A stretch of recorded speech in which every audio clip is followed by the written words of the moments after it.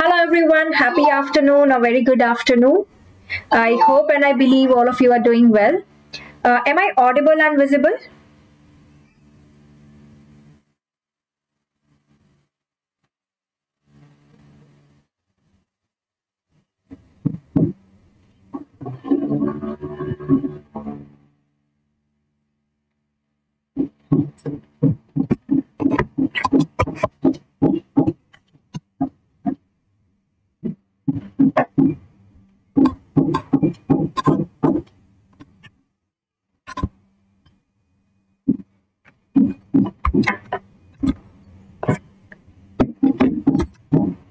I'm not able to see the audio visual, guys. Could you please give a quick nod whether the audio visual is good?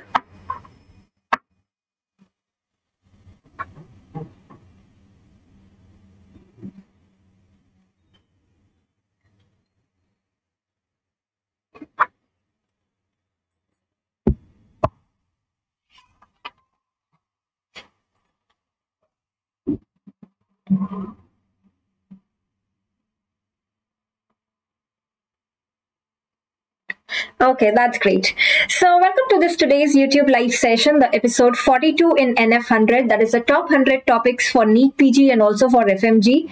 And today we are going to discuss the pupil abnormalities. There's an abnormality in the spelling here. So it is about pupil abnormalities that we are going to talk about. A lot of, confusing topic. It is pupil abnormalities. I'll try and simplify it from my end for you quickly, just focusing on what you should remember and how you should remember, right? So we are going to talk about the AD's pupil, the Urgel-Robertson pupil, the Horner's, right, the anisocoria and everything. And just as I said, focusing on the most important points. What I want you to do after this is just quickly revise this topic from whatever notes you are referring to and then solve the MCQs also so that you get a confidence in this topic and you know that how the MCQs are asked. So immediately after the session is over, go back to your notes, just read this topic quickly and then solve the MCQs and be done with that. Okay, so when is the next class? We are meeting next, guys, like every day, 5 p.m. live at 5, the fast 5 KBMD. Interesting MCQs with tricky options, basically to prime you for the type of questions that can come in the exam and how to develop the MCQ solving skills, right? So 5 p.m. it's a special class. That means it's a free live class and you can use the code Dr Nikita Live for enrolling for the same. You'll get the link on the Telegram group for the 5 p.m. class. All right, and today is the last day for the Republic Day special offer, which is the 6 months free extension. If you take minimum 1 year subscription, right, it's valid, remember, on minimum 1 year subscription, and it's valid only till today. And if you use the code Dr Nikita, you'll get additional 10% off as well. And today we kick-started with the ultra fast revision batch for the plus and the iconic subscribers, a 25 days batch targeting at revising all the 19 subjects. In this batch, we have radiology on 7, 8 and 9th of February from 10 a.m. to 12 p.m. right? So please mark the dates. The radiology rapid revision, it is 6 hours basically on 7, 8, 9 of February. Okay. Can I tell the reason along with each pupil why it happens? I'll try and do, whatever I know, I'll try and do my best to simplify it for you. All right. The FMG students also remember that we have started with the comprehensive batch. It's a 5 months course, so you can make the best of it. And you have various subscriptions that are available. Iconic is Unacademy with Prep Ladder, so you can take that as well. Okay. So let's start with today's topic here. That is basically about the pupil. So when we need to understand about pupil, we should have the basic knowledge of the pupil response as well, right? The light reflects, basically the pupil reflects.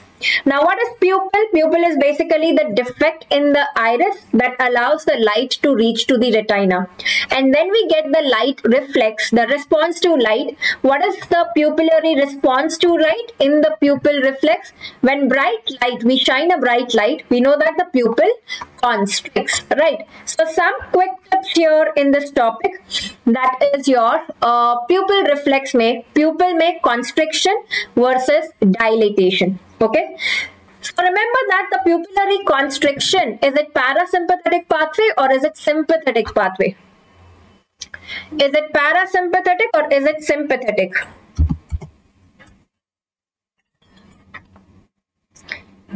Which system is responsible for the pupillary constriction? Yes, absolutely right. So remember that the pupil constriction, okay, the pupil constriction is done by the parasympathetic system, right? You have the parasympathetic system. You can remember this as that basically your parasympathetic is acting on the pupil sphincter. We know that when the sphincter pupillae contracts, it leads to the pupillary constriction, that is basically called as meiosis. Okay, that is your meiosis or meiosis, whatever you want to call it. So remember, it is parasympathetic. And what nerve is it for the pupillary constriction? Is it the short ciliary nerve or is it the long ciliary nerve? What is responsible for the pupillary constriction? Is it the short ciliary or is it the long ciliary? So remember again, pupil sphincter is your short ciliary nerve. Okay, it is your short ciliary nerve, not the long ciliary. Remember, the sphincter is the short ciliary nerve. It is parasympathetic. Basically, which nerve is responsible for pupillary constriction? Which are the parasympathetic cranial nerves? Anatomy 3, 7, 9, 10, right? So out of that, the third nerve basically is responsible for the pupillary constriction. Okay, it is the third nerve. Please try in your settings, Nuzat, increasing the video quality to 360 at least. That will make the video quality better. Okay, so remember, it's the third nerve for pupillary constriction. What muscles are responsible for the constriction of the pupil? Is it the circular muscles or is it the radial muscles? So in the pupil, basically we have the circular muscles and we have the radial muscles as well, right? We have the circular and the radial. Which is responsible for the pupillary constriction? Again, remember C for C. Constriction ke liye, it is the circular muscles contracting. Circular contracting, it is constriction. Radial contracting, the pupil gets dilated. Okay, so these are all the points that we learned for pupil constriction. Same thing, the opposite would apply for the pupil dilatation. Remember, it is the sympathetic system, right? What ciliary nerve? It is the long ciliary nerve, right? It's the long ciliary nerve. What muscle contraction? The radial muscle contraction leads to the pupillary dilatation, right? It leads to the pupillary dilatation. So if I tell you that there's a problem with the sympathetic pathway, what would be the abnormality that we would see in the pupil? If the sympathetic pathway is affected, what would happen to the pupil? The pupil will constrict or the pupil will dilate, mydriatic or myotic? Right, sympathetic, that means the dilatation is not happening, so we will get a myotic pupil, right? Because the dilatation is not happening. And therefore, in which condition we see the meiosis sympathetic affected? That is basically your Horner's, right? So in Horner's, we get myotic, right? A very, very important question frequently asked on Horner's. So Horner's is basically a problem in sympathetic, right? So sympathetic is not by the cranial nerve. The sympathetic supply long ciliary nerve. It's basically around the internal carotid artery. You have the sympathetic plexus that provides the supply, okay, around the internal carotid artery. Okay. So similarly, if you have third nerve palsy, how would be the pupil in third nerve palsy? Third nerve parasympathetic, pupil sphincter, constriction not happening. Therefore, there would be dilated pupil, right? So in third nerve palsy, the pupil will be dilated. In Horner's, the pupil will be constricted, right? The concept that we are learning here, okay? Now, the next one, we were talking about the light reflex or the pupil reflex, right? What is the light reflex? When we shine a torch or light in one eye, what is the afferent nerve? What is the light carried by? That is the optic nerve, right? That is the second nerve. And what is the efferent? What is the response to light? The constriction of the pupil. That is parasympathetic. That is the third nerve. That is your oculomotor nerve. But is it only that one pupil constricts in which you are shining the light, or both the pupils constrict? It is both the pupils normally that should constrict, right? Because the efferent, it is going to both the eyes. So both pupils should constrict. So let's say if this is the right eye and this is the left eye, and we are shining light in the right eye, right? This is the pupil. In response to that, both the pupils will constrict. Okay. So the constriction of the right eye pupil, that is called as your direct light reflex, in which you are shining, the pupil is constricting, that is direct. The other one, the opposite one also constricting, that is your consensual light reflex, right? So the opposite one, that is your consensual light reflex. Okay? So these are the basics that we should know. So just a quick review here. Pupil constricts in response to bright light, that is your circular muscles leading to constriction. Pupil dilates in the dim light. Remember, in the dim light, the pupil dilates, right? Because you want more light to go inside. So the radial muscles lead to the dilatation. And in the pupillary reflex, you have the afferent by the optic nerve and the efferent by the oculomotor nerve. Both the sides oculomotor nerve, right? You can see that both the sides will lead to the pupillary constriction. Clear with everyone the basic concepts here in pupil, the nerve supply and the light reflex. You can remember this easily, that when you see a lion, right, the fight flight system gets activated, that is your sympathetic system. And how do the eyes become? If you see a lion suddenly, the eyes will become big, that is dilatation. So remember, dilatation is sympathetic. Parasympathetic is pupil sphincter, that is constriction. Okay. Now let's see at this image. Tell me, what do you think is abnormal here in this patient? This is the 50-year-old patient who has anisocoria. What do you mean by anisocoria? Coria basically means core matlab pupil. Okay? Iso matlab same. Aniso means not same. That means the pupil is of different size. Okay, so anisocoria means different size pupil. Okay, right. So do we see here the pupil are of two different sizes? This is one pupil, the right, and this is the left. The right pupil is dilated. So Vaishnavi says this is Argyll Robertson. How many of you agree to that? How many of you agree to that basically?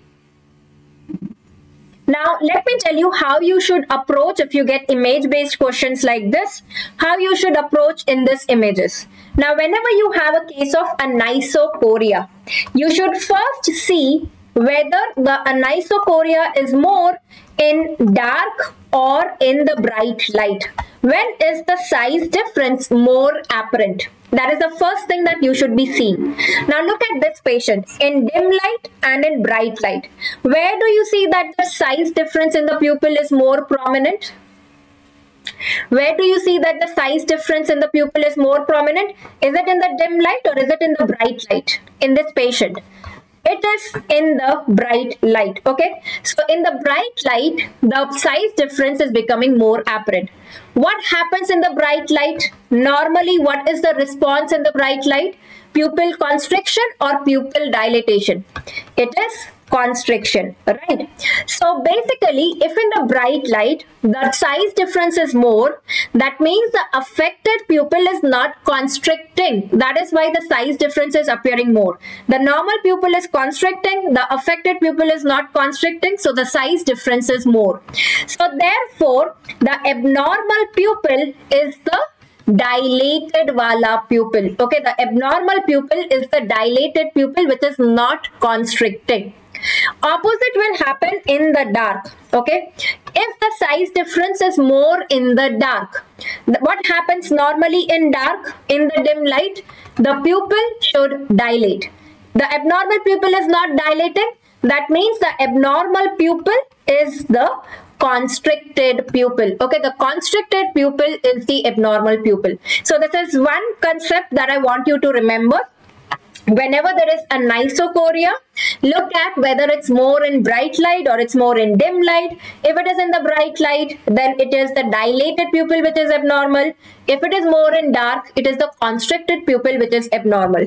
So now look at this patient. The size difference in the pupil is more prominent in the bright light. So tell me, which pupil is abnormal? Is it the right pupil or is it the left pupil? Which one is abnormal, the right or the left? See, when you have anisocoria, it could be the smaller pupil which is abnormal, or it could be the larger pupil which is abnormal. So to determine that, you need to see where it is more. Absolutely right. It is the right eye pupil which is not constricting, and that is why the right pupil is abnormal. So in this patient, it is the right pupil which is abnormal. The dilated pupil is abnormal here because it's more prominent in the bright light, right? So what do you see in response to the near target? That is basically your accommodation, the convergence, the meiosis, the near target.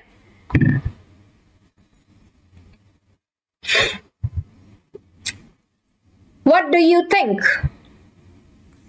So in the near target, you can see this dilated pupil has become constricted and the pupil have become almost of the same size. That means the near target, that is the accommodation reflex, is present. The light reflex is absent. It's not showing the light reflex, it's not constricting, but the accommodation reflex is present. And the abnormal pupil is the dilated pupil. So this is your AD's pupil. Okay, remember that. This is the AD's pupil. Now you can remember this AD's pupil as basically the AD's pupil is basically the one, the abnormal pupil is the dilated pupil. Okay, the abnormal pupil is the dilated pupil. Okay, so remember that AD's is your dilated and it is generally asymmetrical, like you saw in this patient. It is unilateral. Now someone, I think Vaishnavi, mentioned Argyll-Robertson pupil. How do you differentiate from Argyll-Robertson pupil? Remember that the Argyll-Robertson pupil, it is generally your bilateral pupils which are affected, and the bilateral pupils are small. They are not dilated. They are small, irregular pupil. The very common cause is your neurocephalus. Can be seen in diabetes and multiple sclerosis also. So remember this difference. AD's is unilateral, Argyll-Robertson is bilateral, AD's is dilated pupil, Argyll-Robertson is small pupil. In both of them, if you see, what did we see in the patient of AD's? What did we see in the patient of AD's? The light reflex was absent, but the near reflex, the accommodation reflex, was present. Same thing we see in Argyll-Robertson pupil as well, right? Argyll-Robertson pupil, the mnemonic is ARP, that is accommodation reflex present. Read it ulta, PRA, that is the pupil reflex is absent, right? This is similar to your AD's pupil, but the difference is AD's is dilated pupil, unilateral. Argyll-Robertson is bilateral, constricted pupil. Is this clear with everyone? Right? What is the site? The lesion site in AD's? It is basically your ciliary ganglion which is getting affected. Okay, in AD's it is the ciliary ganglion which is affected. Okay? So now can you tell me another cause? AD's एक हो गया where you have unilateral dilated pupil. Can you tell me another cause of unilateral dilated pupil?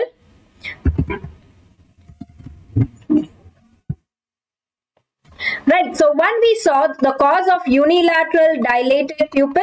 One is your AD's. What is the other cause of the dilated pupil?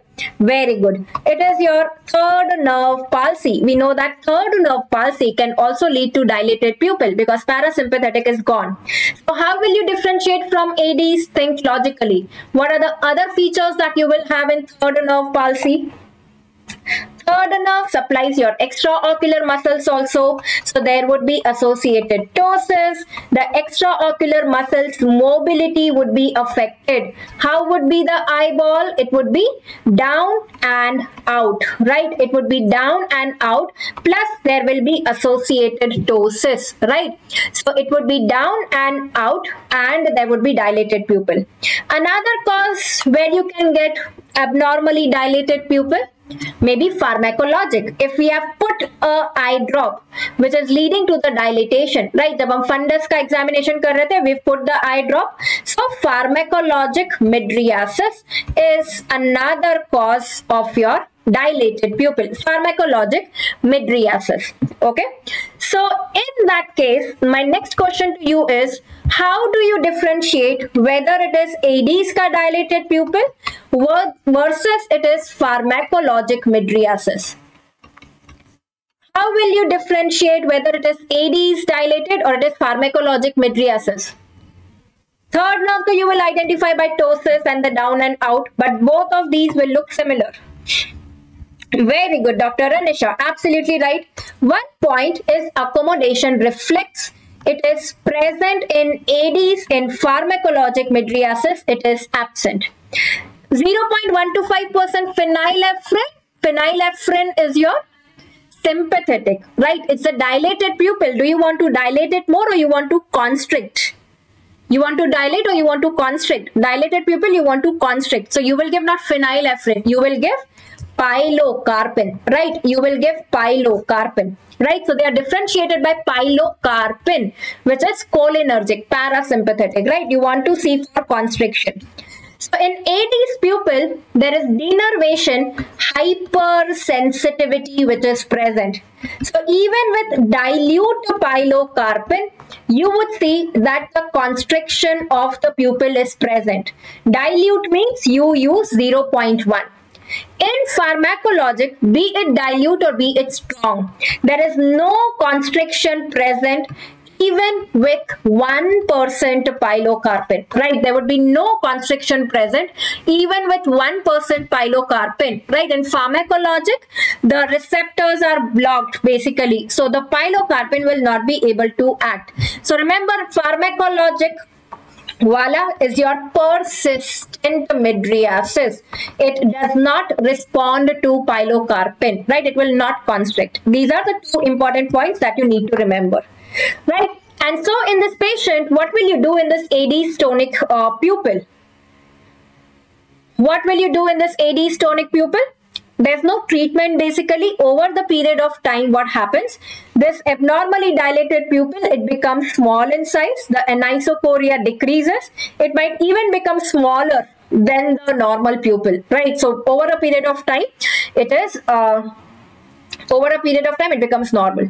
Here the tonic is for the radial muscle, which is tonically contracted, leading to dilatation. Okay. Okay, so remember this, the point that we learned when anisocoria. What is anisocoria? The different pupil sizes, when it increases in the bright light, the larger pupil is abnormal. Okay, the larger pupil is abnormal.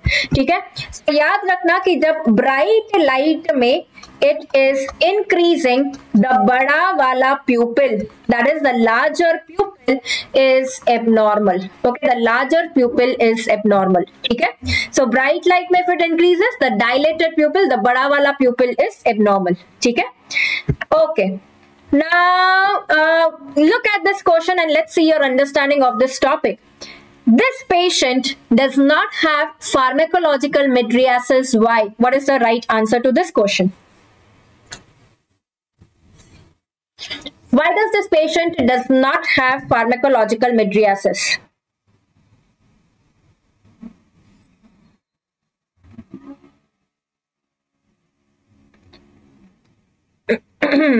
Very good. Manisha got it right the first. So we said that this is not pharmacological mydriasis, this is AD's pupil, because the accommodation reflex is present. In pharmacologic, the accommodation reflex is absent. So in response to the near target, the right pupil, the dilated pupil is constricting. That is why this is your ADs. This is not your pharmacologic. In pharmacologic, light reflex, accommodation reflex, both are absent. Okay, both are absent.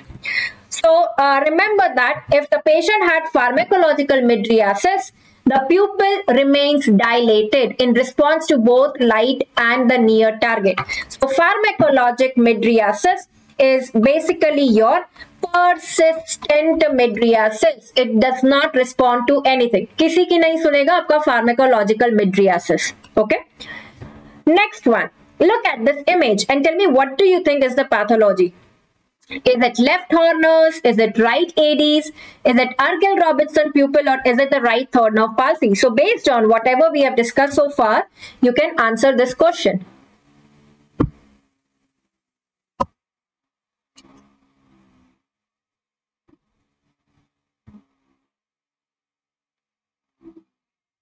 Pathology shown. Is it left Horner's? Is it right ADs? Is it Urgell-Robertson, or is it right third nerve palsy?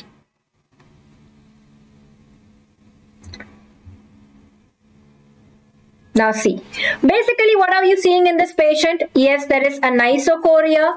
The right pupil is dilated. The left pupil is constricted, right? So either it is the right dilated pupil which is abnormal, or it is the left constricted pupil which is abnormal. If it is left Horner's, we should see the left meiosis, the left constriction. But this is not left Horner's. Can someone tell me why this is not left Horner's? The pupil is constricted. We can say that the right is normal but the left is constricted. But what are the components of Horner's syndrome? You get ptosis also. So along with meiosis, there is ptosis, there is enophthalmos, the eye goes inside. Plus, if it is congenital Horner's, it has heterochromia iridis, right? In the congenital one, you have heterochromia iridis. Is there ptosis in this patient? No. So that is why this is not Horner's. Why this is not Urgell-Robertson? Because they are bilateral small pupil. Here one pupil is large, one is small. So this is not Urgell-Robertson. Why this is right? Why this is not right third nerve palsy? Again, there is no right ptosis. The eyeball is not down and out, right? Right third nerve palsy, the pupil will be dilated, but there will be ptosis. The eyeball will be down and out. So this is also out. That is why the answer here is, this is the right AD's pupil. AD's, the abnormal pupil, is the dilated pupil, right? Light reflex absent, accommodation reflex present. Clear with everyone? Right? So this is how you would need to answer the question. Now let's go to the next pupil types basically. What do you see in pontine hemorrhage? Remember pontine. Pont is basically your point, pinpoint pupils. So pinpoint pupils are seen in your pontine lesions. So remember, pontine lesions lead to your pinpoint pupils. Okay, pinpoint is pontine. Okay? And if you have anisocoria with the affected pupil dilated, especially like let's say in a patient of trauma, patient of raised ICT. Think of Hutchinson's pupil as well. Now what is Hutchinson's pupil? Basically when there is uncal herniation, the transtentorial herniation. You have the temporal lobe, then you have the midbrain here, then you have the third nerve coming out. So when there is uncal herniation, the medial temporal lobe, uncus is the medial temporal lobe getting herniated, the third nerve is compressed. So in the initial stages, because of the irritation of the third nerve, that pupil gets constricted because of the third nerve irritation. But later on, when the compression is long standing, the third nerve gets paralyzed and you would see that the same side pupil, ipsilateral pupil, gets dilated, right? The same side pupil gets dilated. So remember, that is Hutchinson's pupil, third nerve. It is because of the uncal herniation, especially seen in a patient of trauma. Okay. Now there's something called as Wernicke's hemianomic pupil. I am just focusing on the important points, as I said, which you should know. Wernicke's hemianomic pupil. Yes, ADs would also be there, Mukul. Just I wanted to discuss about Hutchison's. So unilateral dilated pupil, you will think of ADs also. Hutchison's wala pupil will not react to anything. Okay, ADs may again accommodation will be present. When you say hemianopic, tell me from our topic discussion of visual field defects. When does the homonymous hemianopia come into the picture? The lesion where homonymous hemianopia. That means dono side ka, let's say right side defect is there. It is basically the lesion after the optic chiasma. Okay, it's a lesion after optic chiasma. It is not optic nerve. If it's optic nerve affected, that one particular eye will become completely blind. It is after optic chiasma, that is optic tract. So remember that hemianomic pupil is basically your lesion in the optic tract. That is another question which is asked. Okay, so hemianomic is your lesion in the optic tract. Okay, so if you put the light in the affected side, the visual field, you will not see the response, the light reflects. That is what is hemianopic. Okay. Next one, this we discussed. What is Argyll-Robertson pupil? ARP, accommodation reflex present. PRA, pupillary reflex absent. Right? So you will have, this is called as light near dissociation. What do you mean by the term light near dissociation? That means one reflex is present, the other reflex is absent. Right? That is what is light near dissociation. That is light near dissociation. Okay? And how are the pupils? You can see the pupils are small. These are bilateral, generally asymmetrical, small pupils. Remember, Argyll-Robertson is bilateral, small, irregular pupil. ADs is unilateral dilated pupil. Most common cause is neurosyphilis. Okay, and these pupils are difficult to dilate. So remember, Argyll-Robertson, bilateral small. Okay, bilateral small. Very, very important. All right. Look at this one. What do you think is this image showing?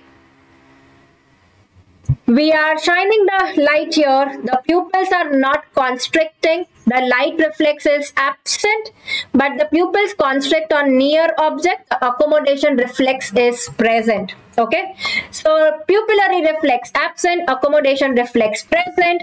You will think of Argyll-Robertson. You will think of AD's pupil. Anything else? The light reflex dissociation that you can think of. In the brainstem syndromes, we have read about it. Light reflex and light near dissociation. Also remember the perinode syndrome. Okay, also remember in the brainstem syndrome, perinode. What was our perinode syndrome? Perinode was our dorsal midbrain syndrome, basically leading to compression of the colliculi. The superior colliculi responsible for vision getting affected, and that leads to what? Your upward gaze palsy. Very important. Apart from that, you would have upward gaze palsy. It is the vertical gaze which is affected. Horizontal gaze is controlled in your PPRF, right? And this is your upward gaze palsy. And there is convergence, retraction, nystagmus. Please remember these important points. You know, actually for your exams, you need to know the key words where the examiner tries to trap you. Okay, so upward superior gaze palsy, convergence, retraction, nystagmus, along with your light near dissociation, that is perinode. What is a very common cause of perinode? Remember P for P, the pineal gland tumors, the lesions of the pineal gland. Okay, the pineal gland lesions, they compress on the colliculi. Because if you remember the brainstem, midbrain, pons, medulla, you have the colliculi here, you have the corpus callosum here. This is where below the corpus callosum, you have the pineal gland. So it has a pineal gland lesion, it will compress on the colliculi. Okay, so remember perinodes, pineal gland, dorsal midbrain is affected. Okay, dorsal midbrain is affected. Next one. So basically, now this is a very, very important flow chart which helps you understand the anisocoria features and what test helps you differentiate what kind of pupil is it. Okay, so look at this one. Now, anisocoria, if you have a patient of anisocoria, you need to see whether it is greater in light or it is greater in darkness. Okay, we said that if the anisocoria is greater in dark, that means it is the constricted pupil which is abnormal, right? Because it is not getting dilated. The constricted pupil is abnormal. So what causes do you think of constricted pupil? Horner's syndrome, right? You think of Horner's syndrome.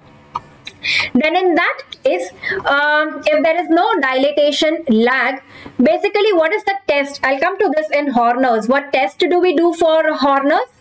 The apraclonidine test. Please remember there is this apraclonidine test which is done for Horner's. That means in Horner's, I'll show you the image of Horner's. After you give apraclonidine, the pupil, the affected pupil, the Horner's pupil, it dilates. That defines your Horner's. And if you give phenylephrine, that helps you differentiate whether it is preganglionic or it is postganglionic. I'll come to Horner's after this. Look at this one. If the anisocoria is greater in light, yani bada wala pupil is abnormal, that means it is a cause of dilated pupil. And in dilated pupil, ADs or pharmacologic or cranial nerve third palsy. That is what we think of. Now, how do we differentiate? If in the dilated pupil, the slit lamp examination is abnormal, then you think of iris damage leading to the dilated pupil. If the slit lamp is normal, then you do this pilocarpine 0.1%, that is dilute, right? That is dilute. If it is positive, that means that bada wala abnormal pupil becomes small, the denervation hypersensitivity, it is your AD's pupil. If it is negative, that means there is no change. Then you give a strong pilocarpine 1%. If the 1% say this pupil constricts, it is cranial nerve third palsy. Even if with 1% is that does not change, then it is pharmacologic mydriasis. So please remember, this is just the flow chart showing what we learned. Pharmacologic mydriasis is the persistent mydriasis, does not change even with 1%. AD's pupil is your hypersensitive. It is reacting to pilocarpine dilute also 0.1% as well. Now let us see your Horner's testing that we were talking about, apraclonidine testing. We said that this is a test which is done for Horner's. And what do you exactly see in a patient of Horner's? Now look at this patient. This is a man with your left Horner's. You can see there is mild ptosis and the pupil is relatively smaller as compared to right. Okay? Now when you give apraclonidine and then you see that the anisocoria is reversed, the pupil have become of the same size, the ptosis is also gone. So basically with apraclonidine we see reversal, right? Remember, we see RA is for reversal is seen with apraclonidine in Horner's. Okay, so look at this diagram. How does apraclonidine basically act? What is apraclonidine? On what receptor does apraclonidine act? Remember, we have seen this in our ANS pharmacology. Clonidine di, it is your alpha 2 agonist, right? It's your alpha 2 agonist. It has weak alpha 1 activity as well. By acting on the alpha 2 agonist, what does it do to the noradrenaline release? What does it do to the noradrenaline release? The presynaptic alpha 2 is like a brake to the noradrenaline release. So if you stimulate this alpha 2, the noradrenaline release is decreased. So the noradrenaline will be decreased, but at the same time, this clonidine by acting on the alpha 1, okay, by acting on the alpha 1, it will lead to the dilatation of the pupil. So look at this patient here, the small pupil, this has become dilated. There is reversal which has occurred with apraclonidine. What does cocaine do? we do the cocaine test. We used to do pehle cocaine and amphetamine test. Now we do apraclonidine test for Horner's. Okay, remember when they talk about reversal of constriction by apraclonidine, it is Horner's. That is how we diagnose Horner's. Okay. Cocaine basically inhibits this enzyme COMT, the methyl transferase, that is responsible for the breakdown and reuptake of noradrenaline. So by inhibiting this, it increases the levels of adrenaline. Okay, the noradrenaline levels are increased, and that basically does not lead to the reversal. The Horner's pupil does not dilate. Look at this one. Okay, look at this patient. If I ask you, what do you think is the diagnosis in this patient? What do you think is the diagnosis in this patient? Horner's. More cool, because clonidine, rather than apart from decreasing the noradrenaline, it has a mild alpha-1 activity also. So by itself, it stimulates the alpha-1. So basically, we are showing the hypersensitivity here, that even after decreasing noradrenaline with the chota sa amount, the pupil is responding. Right, this is your left Horner's. You can see the constriction, you can see the ptosis, and what do you see in the second image? It has become reversed. So what drug do you think this patient has been given? This is apraclonidine. Okay, so after apraclonidine, you can see the pupil has dilated, the ptosis is gone. This is basically your apraclonidine testing for Horner's. Okay, apraclonidine testing for Horner's. So look at this image here. पहले जो हम करते थे cocaine testing and amphetamine testing. I'm just telling you the important point here. Cocaine we know has a sympathomimetic action. We just now said, right? So it increases the noradrenaline. So normal pupils, they dilate with cocaine and also amphetamine. Horner's could be preganglionic, it could be postganglionic. What happens with cocaine is the pupil does not dilate. We saw in the image, the Horner's pupil does not dilate with cocaine. But if you give amphetamine, if it is preganglionic, both the pupils dilate. The postganglionic, if it is postganglionic, it does not dilate. So just remember this point, that cocaine diagnoses the Horner's syndrome. That means no dilatation with cocaine, it is Horner's. But amphetamine test, it helps localizing whether it's preganglionic or it's postganglionic. If it is preganglionic, then both the pupils would dilate. If it is postganglionic, it would not dilate. Okay? So remember that cocaine helps in diagnosis, not the localization. Amphetamine helps in localization, or even in the flow chart here we saw it is phenylephrine which helps in the localization, right? If the affected pupil dilates, it is postganglionic. If it does not dilate, it is preganglionic. So phenylephrine, amphetamine help in the localization. Okay, so now I am quickly running you through the points that we have learned basically for pupil abnormalities. Anisocoria, that means difference in the size of the pupil. How much? More than 0.4 mm. If it is greater in the dark, that means the pupil is not dilating. So which pupil is abnormal? The constricted pupil. So the abnormal pupil is the constricted pupil. If it is greater in the light, bright light, bada pupil. So abnormal pupil is the dilated pupil. Okay. Now in the dilated pupil, we said that if it is abnormal shape, it is iris damage. If it is normal shape, then you test first with diluted pilocarpine. If it is hypersensitivity, ADs, the pupil constricts, it is your denervation hypersensitivity, ADs tonic pupil. If there is no constriction, you give pilocarpine strong. If still it does not constrict, it is persistent, pharmacologic mydriasis. If it constricts, it is third nerve palsy. Okay, this is easy for dilated.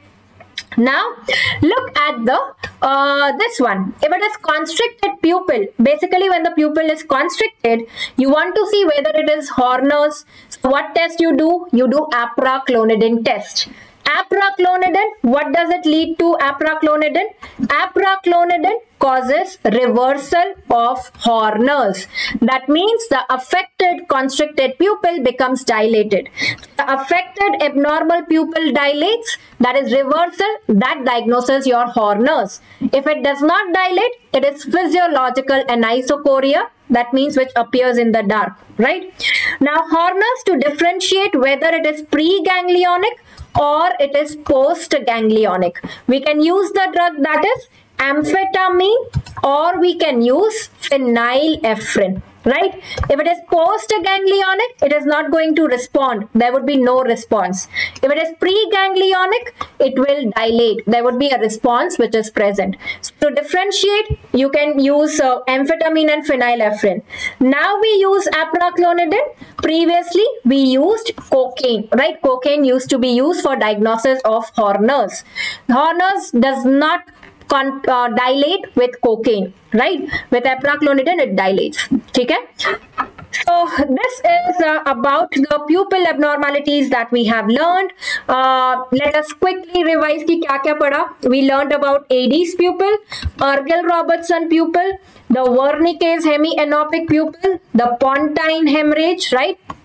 The Hutchinson's pupil, that is what we learned about. We learned about Horner's and the third nerve palsy.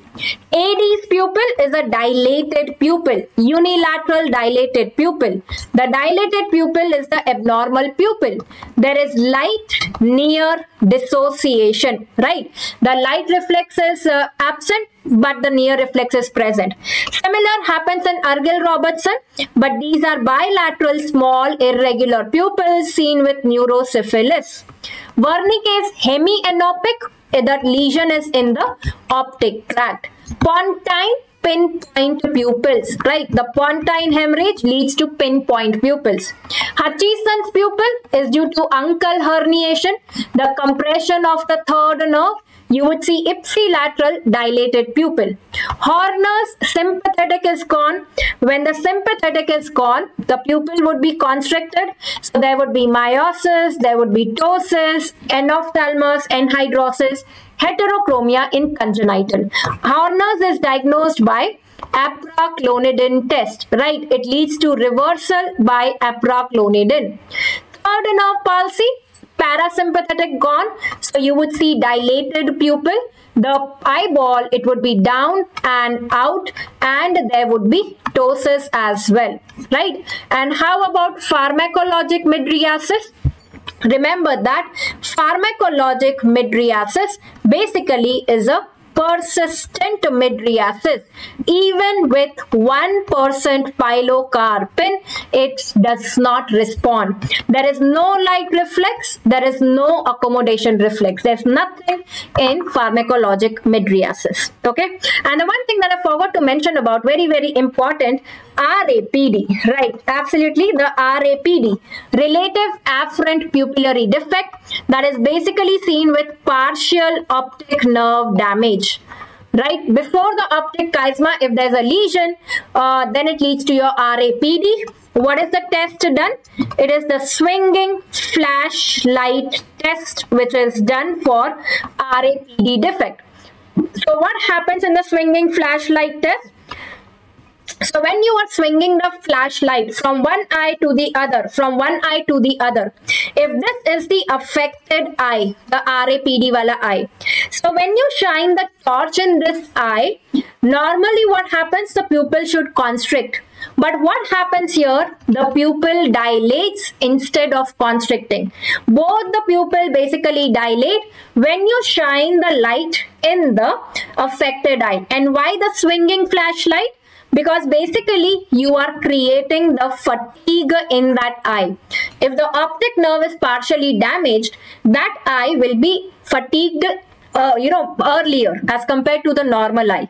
So that eye will show the dilatation and it will not show the constriction because now it is fatigued. So you will not see the constriction, but you would see the dilatation. Okay, that is why it is That is why it is your RAPD here.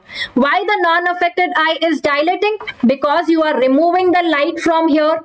आपने यहाँ पे torch किया था, the pupil had constricted. So basically the pupil is coming to the normal size when you remove the light. So that is like dilatation. Okay, that is what the dilatation is happening. ठीक है? So ideally both the eyes are dilating because you are removing the light. यहाँ पे consensual वाला. Because in the affected eye, the constriction is not happening. The dilatation is predominating over the constriction. Okay? So basically the affected eye will get fatigued. There would be dilatation in response to the light.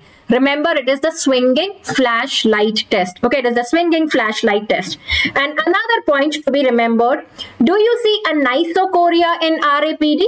No. Remember that the afferent lesions, right? If this is your optic nerve, which is the afferent lesions generally have no anisocoria. The efferent lesions are the one which show anisocoria. Okay? So remember this point. Afferent lesions, no anisocoria. Efferent lesions are the ones which show the anisocoria. Right? Like your ADs, Horner's, third nerve palsy, these are efferent ke problem. These show anisocoria. Okay?